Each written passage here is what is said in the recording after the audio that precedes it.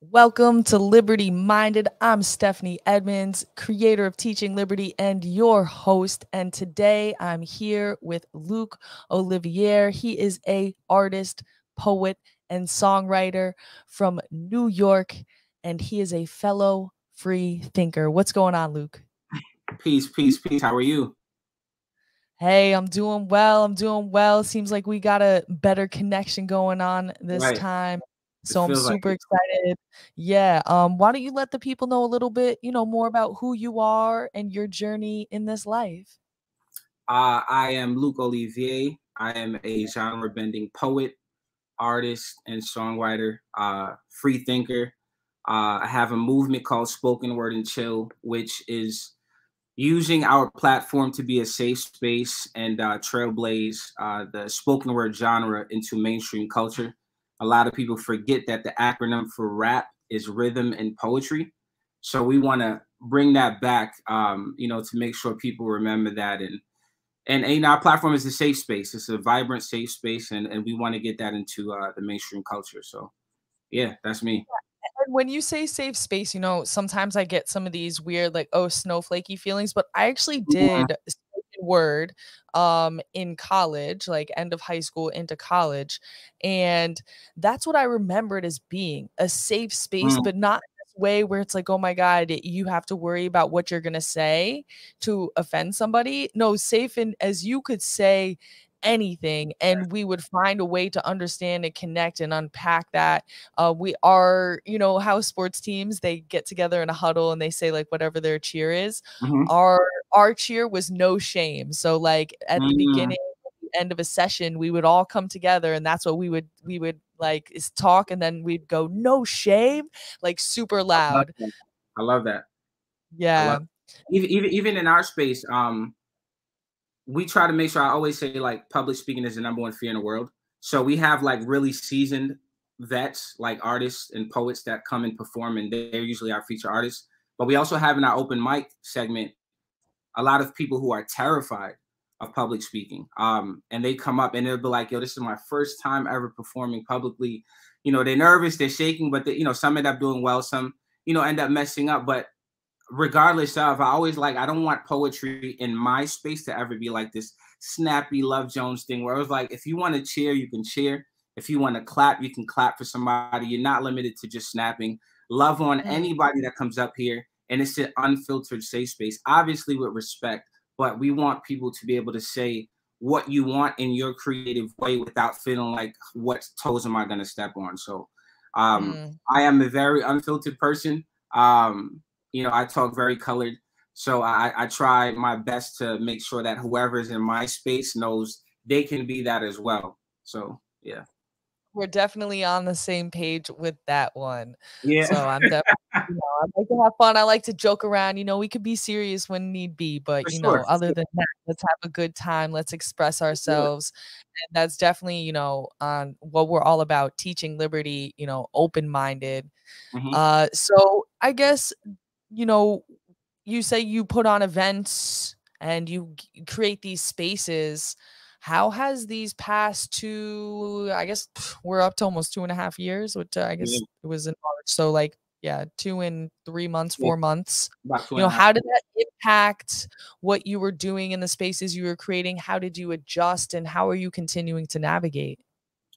It's been the past 2 years, 2020 and 2021, have definitely been it's been challenging to say the least. Because obviously with the being in New York specifically, and the mandates and what that's been, I've been very forward about, when you say safe space, also in who I am personally, I want to make sure, we have people that are able to come to our events and not feel like, man, I got to be vaccinated, or unvaccinated. That's the main question. Whenever we've tried to have the events, it's been like, yo, can I come and I'm not vaccinated?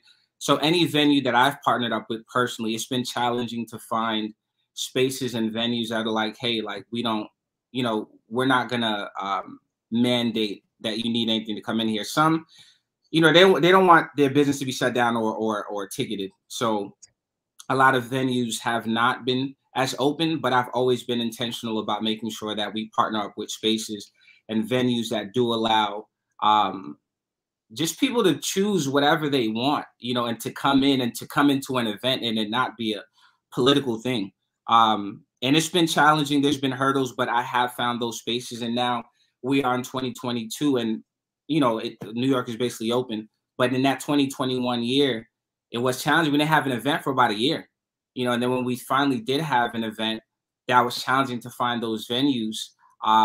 And you had to navigate and find, I had to find other ways, you know, I wasn't getting booked the same because things were shut down. So you had to find ways to navigate around it. But I think the most eye-opening thing has been seeing what venues that have become my tribe, because the venues that said in 2020 and 21, listen, we're not here to do, you know, make this a political thing. Those are the venues that I've stayed with, even now in 2022. So yeah. Yeah, I definitely see a lot of that. On the one hand, we can see a lot of this darkness, a lot of these things that we're like, not so sure about. But on the other hand, you know, we are finding our people. We're seeing Absolutely. true colors. And, you know, I don't say that as a judgment on people.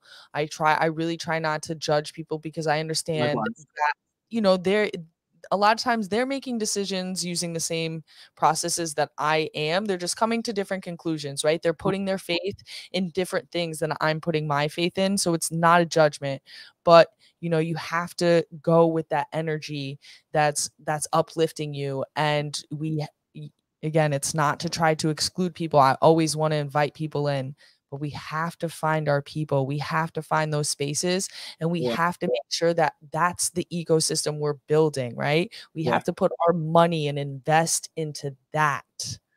I agree fully. And that's, I think for me, one of the things I kind of recognize is when you are finding your tribe, I was afraid of like, man, I don't want to turn people off when I post this on my spoken word and chill page. Like, hey, and it's just, and it's so crazy how fast you can turn people off by just saying, hey, in the middle of, like, people forget, but I'm never going to forget what happened 2020, Okay. 2022. I know you're not too, but just how many people were turned off at us saying, if you're vaccinated, I don't care. If you are, I don't care. You know, it was just one of those things. You choose what you want, but it's at your own discretion. And I can't believe that they have to get vaccinated. I don't feel safe. Is it? And it was just saying like, wow, just telling people, we just posted on our page and I had to use my own like judgment, you know, spoke with my team, like, we're going to turn people off, but I have to be okay with being myself. So I was like, we just posted on our page very openly, and gracefully, and just saying, listen, you can come to, because we're getting so many DMs saying, if I'm not vaccinated, can I come in? And I was like, you know, let's just handle this by posting it. If you know, whoever is coming to our events, if you're unvaccinated, it's fine. If you are vaccinated, it's still fine. You know, we welcome you into our space with love. And that's what it was. Some people were turned off. Some people were just really scared because they felt like if they were in a space or venue around people that were unvaccinated, they'd get sick. And, you know, that's a whole nother conversation. But we handled it with grace. I just feel like same thing as you. I allow people to be themselves and make their own decisions, but I can't force people. I can't make my artistic safe space become this health political thing. So that was one of the things we strayed away from. And we're it's very interesting, right? Because it's like, on the one hand, you know, like there should be apolitical spaces, but it's like we made everything political. So when you're just trying to be normal and live how things are normally, it's like all of a sudden they're making you seem like you're making a political statement as some radical. But like it's really the middle ground that and I could be wrong, right? You know, I'm very open to, I'm trying to stay humble to the fact that, but I really do feel like we are kind of, you know, preaching and living here on this middle ground. And because both sides are like out so far from that middle ground, yeah, we do seem super radical for being in the middle. Yeah, for sure. But it's not political to say that people who are, regardless of your medical status, you can be here. It's political when you start segregating people. That's the political thing to do. So I really do think that we just have to start standing firm on our beliefs, and not kowtowing and saying, no, this isn't political. This is me just living my normal life. No, I'm not going to censor myself. Like, yeah, you know what? I am an anti-masker. That's my latest project. I am an anti-masker, just trying to reclaim these terms that they've used as slurs, right? To make us seem radical. Like, sure, I am radically moderate, if that's how you want to go.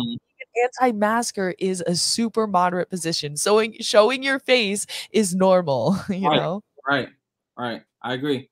But a lot of people, it just goes to the root of it. A lot of people don't want to, they don't want to think for themselves. And they do think they think for themselves, but this independent thinking, people follow mainstream narratives very easily. So when you take the stance of going against, and not even going against, just choosing to think for yourself, and your thought process is opposite of propaganda, it's the road taken the least. So people are a bit, it's almost like, I'm going to go a bit off, but come around. Did you see the movie Free Guy? Free God? Free Guy. Free Guy. No, I'm not a big movie person, so no, I'm sorry. No, so you know what? So what I'm saying is, what I recognize is a lot of people are NPCs. And I say that. Okay, I know what that is. Okay. Right? So it's just inside of this construct, most people are not unlearning and deprogramming themselves. So when you talk about finding your tribe, when you've done the internal work, you start to see through a lot of propaganda immediately as it comes on. Like, even like my mom, who I love, like now she just started kind of like seeing through it. I'm like, she's watching the news and you just seeing all this propaganda. I'm like, Mom, I literally cannot watch mainstream news without seeing or hearing through it. So it's like most people, it's just this programming that they're not willing to unlearn. So those of us who have taken the time to unlearn, do the in-depth research, it's almost like, well, how can you say that when they've literally thrown this at you so many times, and I'm coming in saying, well, this is wrong. I don't care what degree he has or she has. This is wrong. So I think doing the part where you are unlearning, it's off-putting to people because they match everything with propaganda and mainstream news. Well, and cognitive dissonance is not comfortable. But let me ask you a question, right? So you're saying that you have to go through this process, you have to do the unlearning. But do you feel like that is it all nurture? Is it all just this process or is there something that's nature? Right? Do you feel like maybe you were born with a certain disposition, a certain attitude?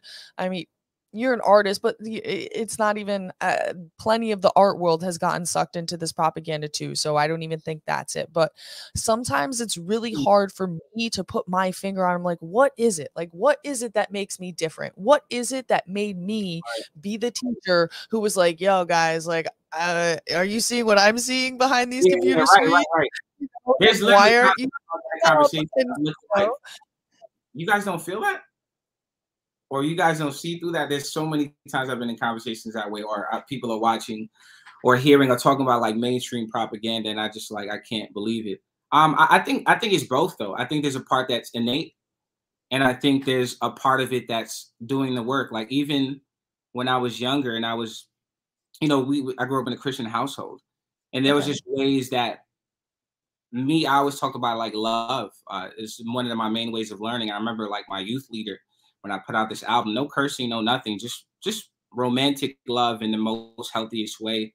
And she was like, this is not, glorifying God, and sat down with me, and I almost got like scolded for it in a way. And that was my first time where I kind of started saying, okay, where people are programmed in a way where everything has to be linear.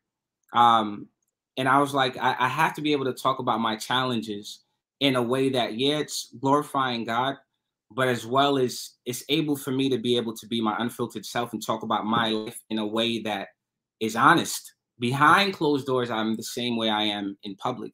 I don't want to carry this perfection facade.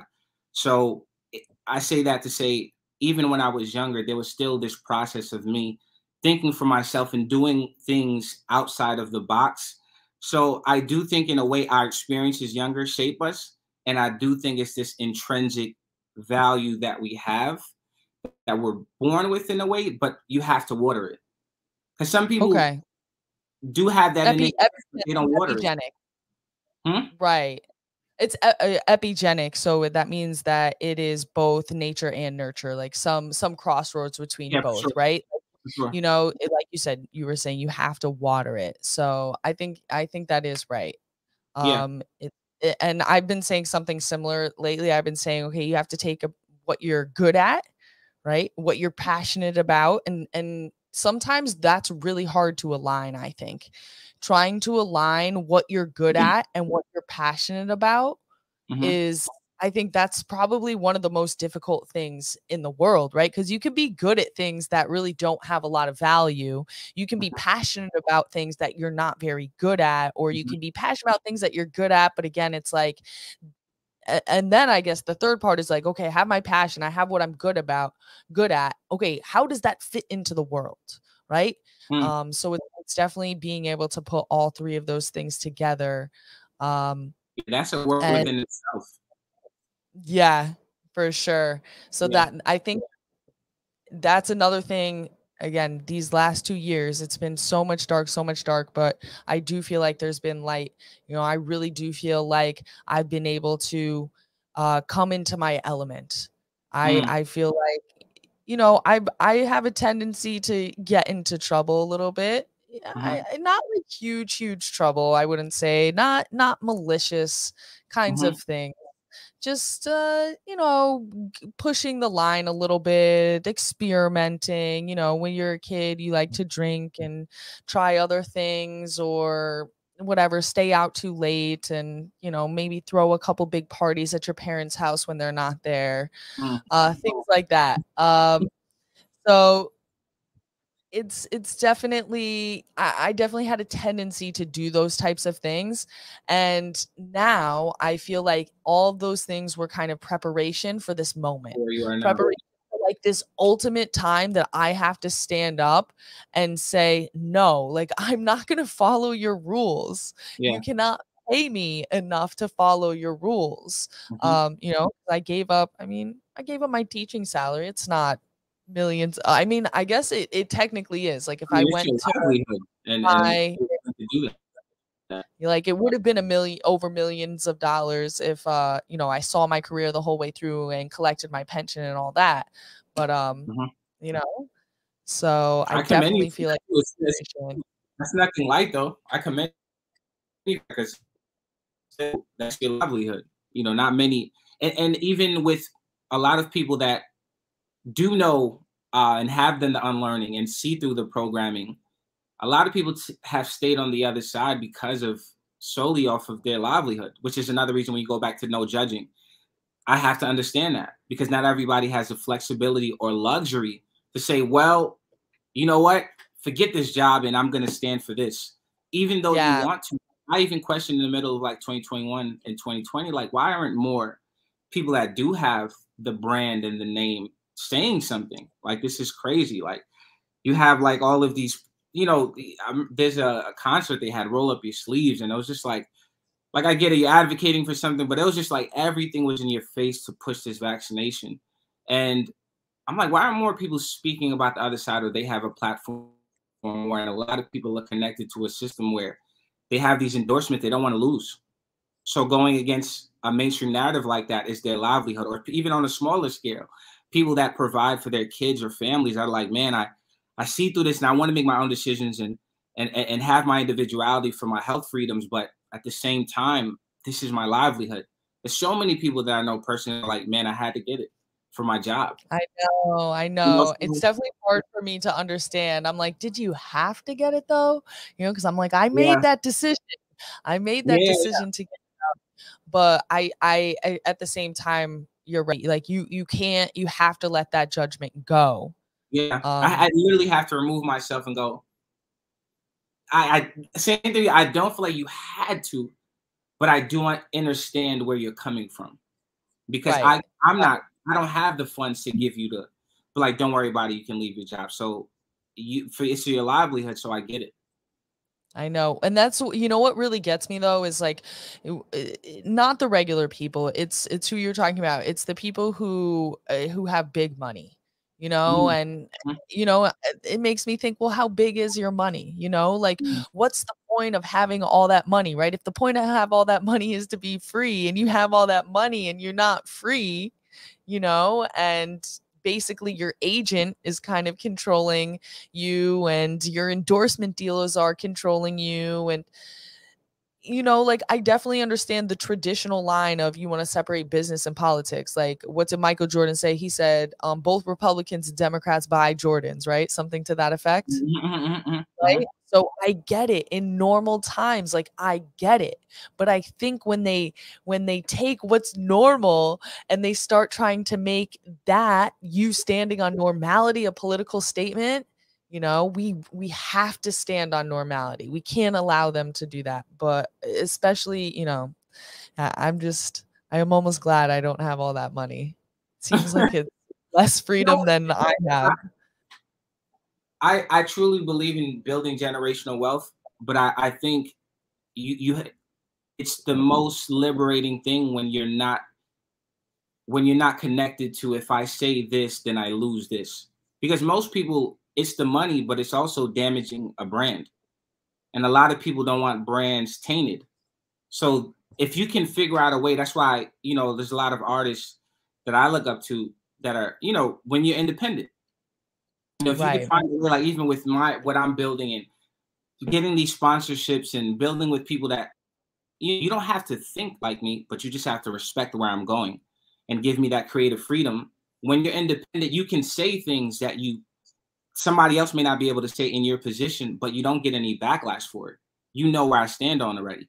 But when you're taking a certain deal from major corporations, there's been people that have lost endorsements off of an allegation, you know, so nevertheless of something you're actually saying that you believe in. So a lot of people like, you know, I'd rather stay silent just because, you know, I don't want my brand to be tainted. So I definitely believe in building wealth. That's one of the things I'm going for and I'm shooting for. But I want to do it in a way that's independent, where I can still be myself and my light not be, you know, diluted. Yeah, and that's definitely one thing that again these past 2 years have shown me is that I don't need the system. I don't need a plan. All I need is just my faith and to believe in myself, right? My faith in God and my faith in myself. I know that if you put me anywhere, Hmm. anytime, I feel like I can figure it out. Right? I can make sure that, you know, I'm paying my bills, my son's getting, you know, the food that he needs. And we might not be having a luxurious lifestyle. I mean, my son definitely had to, and we're still not probably back to the same you know, lifestyle, comfortability, I guess, in terms of just like, you know, money cushion that we were, but we Mm, made it happen. Like, mm, and also, you know, I got to give a big shout out to my family. You know, they were definitely supportive. They absolutely. were there for me. They Absolutely. always have been. So that's another part of like the generational wealth piece too, is like, you know, you don't need to have tens of millions of dollars to have generational wealth. You know, Mhm. what you need to Yeah. have is like, of course, you know, money matters. Like I want to have like a good bank account, right? And you should have it in good assets. But I think it's also just about having that family network. Like something cool that my family does is like, is with the cars, right? When somebody gets a new car, we'll sell the other cars to the other people in the family. So my Mm. dad just got a car, and so then my mom took his car, and then my sister took my mom's car, and then I took my sister's car. Oh So wow. we all got a newer car, but only one person had to really buy the new car, and then the other ones we just like sell to each other for like $1, and then I'll sell, you know, I had the oldest car, so we'll sell that, and then, you know, I'll give that money to my sister for her car. Got you. That's dope. Yeah, that's Exactly, genius. and so for I love me, that. that's generational wealth right there, is like that's how you build. Yeah. And I think a lot of people too, I don't know if I'm going off on a tangent, but a lot of people think like having $1 million is, you know, $1 million is not a lot, but if you break it down, like I remember my mentor asked me, like, what's your number? Like, what do you mean, what's your number? He's like, what's your number for like freedom, financial freedom? And I had to really start writing certain things down. So it's like for me, like Yeah. in a space of like, okay, now there's the ideal number, and there's now just like being able to pay bills and still have a little bit more to kind of enjoy myself. So I'm always like, if you have, and this is a lot, but it's just saying everybody talks about millions and millions, but what if you just had 500,000? $500,000 a year, you're making $40,000 a month, $10,000 a week. You know, so I'm kind of out of the loop of like, yeah, multi-millions would be great. You got to build something that outlives yourself, be it in stocks and assets, or be it in something like you're doing, or be it in a business that outlives you. But if you have a number and you're able to identify what is your thing and how you live that builds financial freedom, that's ideal, because you don't always have to have $1 million or multi-million dollars to have financial liberty. Like my lifestyle is a luxurious minimalist. I've identified that. Like I like luxury and I like rooftops and I enjoy these amazing dinners, but I also enjoy just being at the park and just cooling in my space, and it doesn't need to be this mansion. So, you know, it's just identifying what's in your personality that allows you the number that's in your head to manifest that. And it's not always, some people it is. If that's your, listen, if it's multi-millions, that's your number. But I always say to like my mentees, like make sure you identify and unpack what's your number that's going to get you to have financial freedom. Yeah, and I think another important thing too to bring into that equation is freedom versus comfortability. I think a lot of times we think about freedom in terms of comfortability, right? Like in terms of luxury, which is again, like I'm not judging anybody for having some luxurious taste. It's nice to have nice things, especially if that's a thing that you're super into and value. Like I know a lot of guys are super into cars, like cool, like get a sweet ass car if that's like your thing, you know? Yeah. Like for my parents, they're sailors, like that's always what they invested their time and money into, is like, you know, we didn't go out to eat, we didn't, you know, get nice clothes, like we had a nice sailboat and we went on trips, and you know, that was our thing. So I think yeah, a lot of times we're into this mindset again of like, oh well, it's just easier to show my vaccine card, you know, oh it's just, you know, it's just easier to just take the test, it's just easier to like, you know, listen to the news, and you know, I collect my money and I get to hang out with my friends, like isn't this a sweet life, you know? And that's true, but at what point, again, if you think about like the WEF, they're like, you're gonna own nothing and you're gonna like it, because they're gonna have just so comfortable, and they're gonna, and then the drugs too. I think about America and how many drugs that we have. I think that's a big issue for, in terms of like a turning point, if we're talking about, you know, reaching that kind of level, that tipping point where enough people are gonna wake up and stuff. I think that one of the issues that we have here in America is so many people are on prescription pills and like the fentanyl now, and the food. So many people are addicted to food. So that's definitely something that I'm constantly thinking about, is freedom versus comfortability, right? Okay, I can buy this thing and chill and feel comfortable. But is that really freedom, or is freedom grinding and sweating and like, you know, farming on my homestead or something? Yeah, I agree. I remember this this artist I was with in the studio when this whole thing was like in the epicenter of the whole mandates. And I was like, he's like, bro, did you get it? And I was like, no, I didn't get it. And then I asked him, like, did you get it? He's like, yeah, man, I want to travel. And I was like, bro, like, I'm not mad at you getting it for that. I was like, but that's the reason? He's like, yeah, bro, I want to travel. And I was like, did you know that it's still in clinical trials until 2023? I was like, you're literally indirectly participating in a clinical trial. You don't even know it. And I was like, this thing still has a ton of side effects. I'm like, you don't even know Pfizer had the biggest criminal medical, payout, right? medical, it's $2.1 billion in injuries. And so, Pocket change. criminal lawsuit, that's the word I was looking for. Criminal lawsuit in medical history. And I'm like, these are the things, but he's like, there's no way. He's like, bro, like, for not Pfizer. I'm like, and this is like surface level information. And Right, that's like super easy. Like you could search that up, it'll come up on yeah, Google like the first I didn't post. even Like, go that's in not depth. in it. I'm like, just that in itself. And he was just shocked and he was concerned. And I was like, I'm not doing it to concern you. I was just like, I think a lot of people, they just look at kind of what you're saying in terms of just let me make this decision just because I want to travel, or it's just easier to just take this. It's just easier to do. But it's like, what is the root of why you're being forced or pushed to do this? Is it a genuine worry about your health? Which personally, I've never seen America worry about anybody's health. And now all of a sudden they just want everybody to be healthy. And it's just those questions that you got to ask yourself, like, who cares about you the most? Even like for medical doctors, like there's a lot of medical doctors. When I step into the office, we have respectful conversations, but they shut down and they get disrespectful because I ask certain questions. Like they don't even have a lot of them in their schooling. They have little to no hours of nutrition. So it's like Right. the thing that allows you to heal, in terms of vitamins and food, we live in a system, especially in America. Western society lives in a system of pill to symptom infrastructure, which is like, you feel this, here's this pill. They don't even ask you about what's your nutrition, what do you eat like, what's your sleep like, what are your habits, what's causing, stress. So when I go to somebody and they have little to no nutrition and they're advising you should get this shot, why not?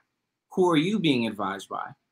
And why are you saying it? So it's like, it's this like parroting of this propaganda that's coming even in health offices, because even people I've talked to, I'm under a lot of like, some of my greatest mentors are like chiropractors and functional medicine doctors. Then you go to like Western medicine doctors, and my friends will be like, well, my doctor said it's fine.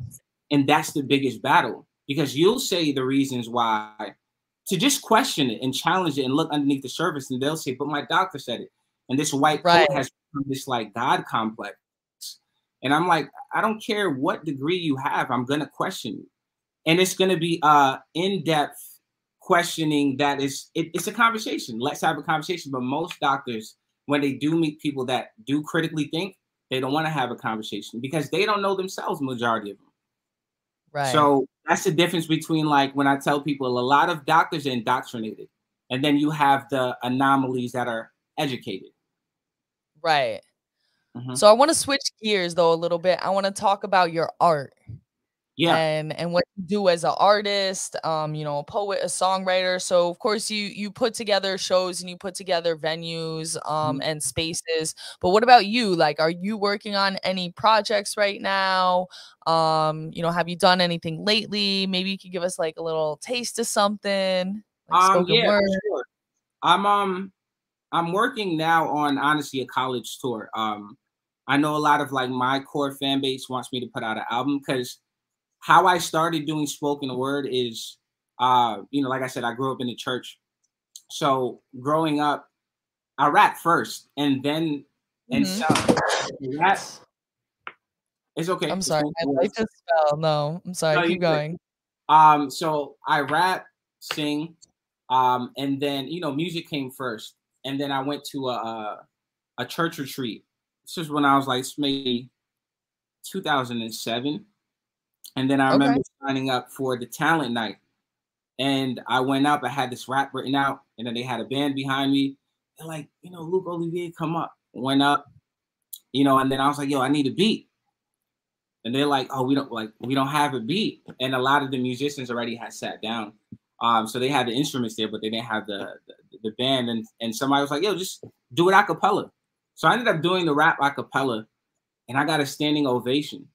Okay. And I was like, oh, snap. And then somebody came up to me after, man, like, bro, that was amazing.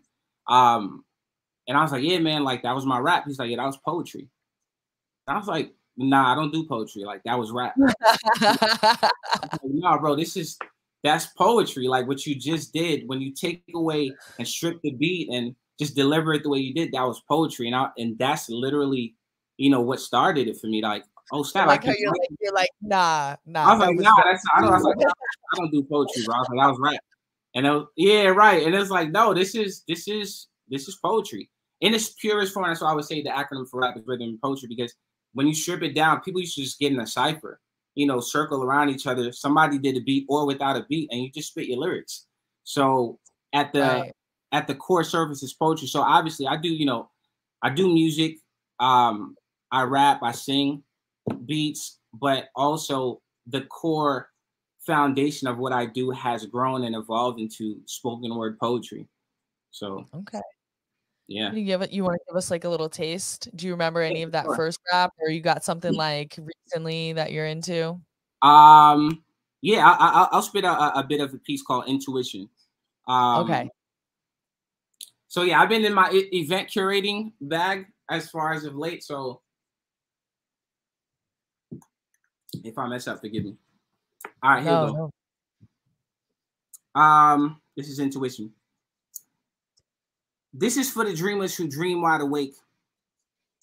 Late nights and early mornings consistently molding your plan A. While ignoring a world that whispers, we understand your ambition, but not having a plan B isn't safe. Well, I've never known being safe to be synonymous with legendary. Matter of fact, mama told me risk everything but your integrity.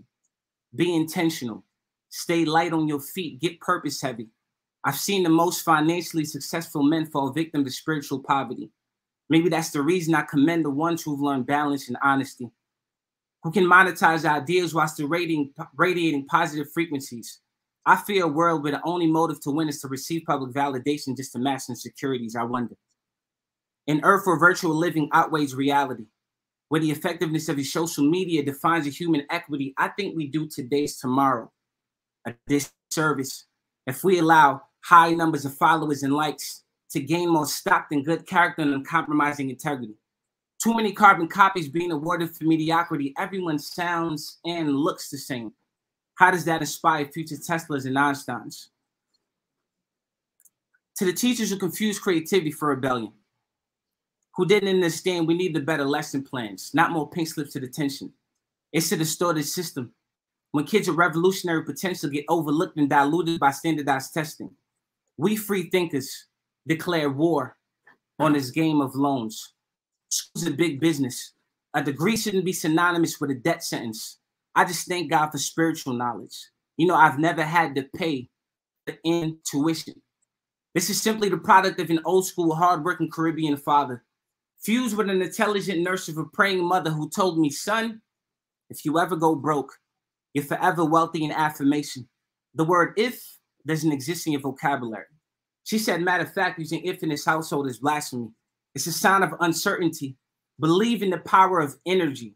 Whatever you say after I am becomes your destiny. So this is for the dreamers who dream wide awake. Late nights and early mornings consistently molding your plan A while ignoring a world that screams, we understand your ambition, but not having a plan B isn't safe. Matter of fact, I heard the richest place in the world is a cemetery. Rich ideas aborted by doubt, murdered at infancy. What an awakening day, when the world realizes it's not only flesh that decays inside of these coffins, but to whomever ignored their calling is bodies and dreams buried inside of these graves. So I've never known being safe to be synonymous with legendary. Being unapologetically yourself, that's legendary. Peace. That's that piece. Awesome. That was amazing. Okay. I like it. Thank you. I appreciate that. Yeah. Yeah, piece called Intuition. I haven't performed it in a little bit, but yeah. Okay. All right. So you're getting on the stage on the 30th, though. On the 30th is our show, Spoken Word Show Summer Day Party. Okay. It's the 30th, 5 to 9 p.m. in Bushwick, Brooklyn. All right. So okay. So okay, it's in the evening. All right. So I'm gonna see what my day is like. I can't make any promises, but because I got 2 parties up in the Bronx, as I was telling you. But I would love to come out. I'd love to see you perform. I used to do a little rap and a little poetry back in the day, like I was telling you. So you gotta give the people definitely I'm sorry, you gotta give the people something. I said you gotta give the people something. If you come, you're more than welcome to write something at a time and to give the people something. Yeah, nah, for sure. I'll pull out one of my old raps. I was thinking of I said some line that just came to me today. I was like, I'm on my Africa Bombada, 90s baby born. I'm the game's granddaughter. I forget what comes after Love that, that. but it's just it came to me today. You gotta just keep writing. Yeah, no, for sure. You know, like I used to write all the time. Just like right now, I'm just like doing so much between, you know, the political stuff. I'm doing a lot of video content creation right now. Like I said, I just came out with that Yeah. project. I am an Mhm. anti-masker. You know, but my boy has a studio here, and like I'll go there every once in a while and just like, you know, get on the mic, have fun, Dope. freestyle. You know, we'll pull up old songs and be like, "Oh, remember this one?" You know, things Yeah, like that. dope, So, dope, dope. well, I I always tell appreciate you. people too, like it's hmm? No, no, go ahead. I don't know if oh no, I was just gonna say to add on to what you're saying, I think even if somebody's not an artist, I think we're all artists in our own way though.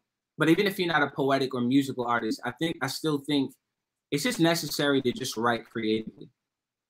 Be it whatever's on your mind or in your soul, just write. It's a really freeing outlet of expression. So I always tell anyone, even if you're an artist or not, just write ideas out and don't think, just write. And a lot of times your spirit and your soul kind of will take over and do the rest. Yeah, whatever it is, writing, singing, you know, getting out there. I was noticing with my son, you know, he loves the video games, but in the morning I won't let him play until like after 7 o'clock. At least he has to wait because he'll wake up early, you know.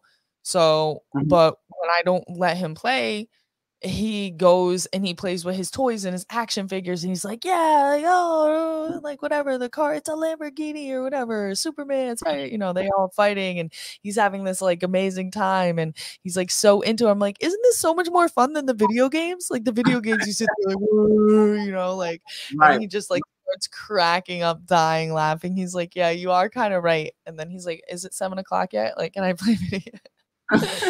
But I just it How is, old it's is so he? much more fulfilling. He's only 6. He Oh, likes to okay. play that. He Yeah, that's likes to that age. play Fortnite. So, Mhm. he yeah, I mean, I'm not a big video gamer, but I let him play a little bit.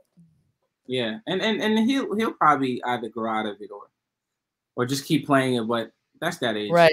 Hopefully, yeah, you gotta set the boundaries and stuff. But I just even for myself, like, you know, I can sit there and I can scroll and scroll and scroll. But when I actually read a book, when I actually write something, when I actually go out for a walk, when I'm actually engaging with people, I just feel so much more fulfilled.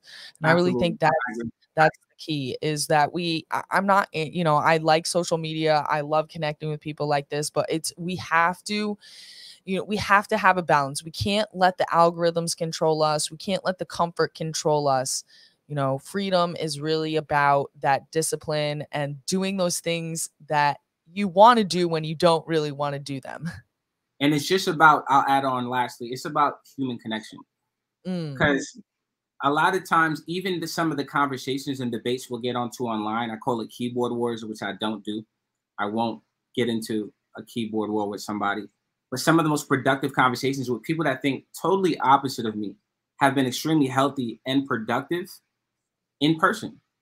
So, yeah, social media is great because I can touch somebody I would never have come into contact with. right. It's amazing to have these necessary conversations in person because at the end of them, usually they're handled with grace and you have a better understanding of the other's perspective in a way that's not just like most people just get into conversations to protect their stance instead of really understand. But I feel like in person, you're able to kind of have that dialogue.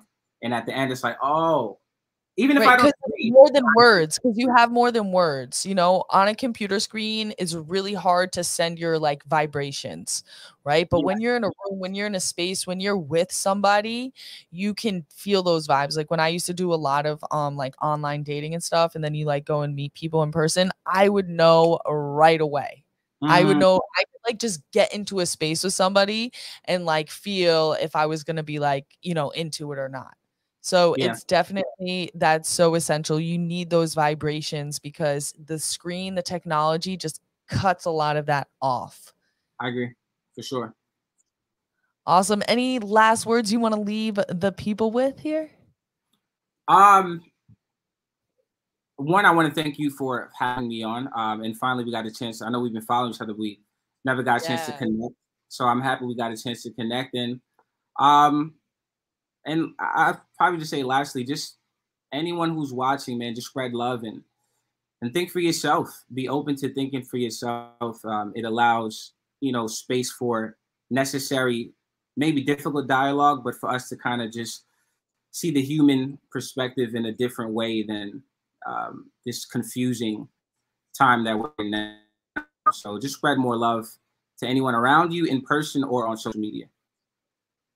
Yeah, I love that, and despite being over the computer, I definitely feel some good vibrations here. Looking forward to making that in-person connection. Really appreciate you coming on. I know we had some scheduling things. I appreciate you, being well. Yeah, and yeah, let's keep it going. I look forward to seeing more of your work. Definitely going to share it with all my people. If you're here, you're checking it out, make sure you've hit that like button, subscribe to the channel. I'll link both of our social medias down below in the description. So give us a follow and say what's up. All right, guys, stay beautiful and stay free.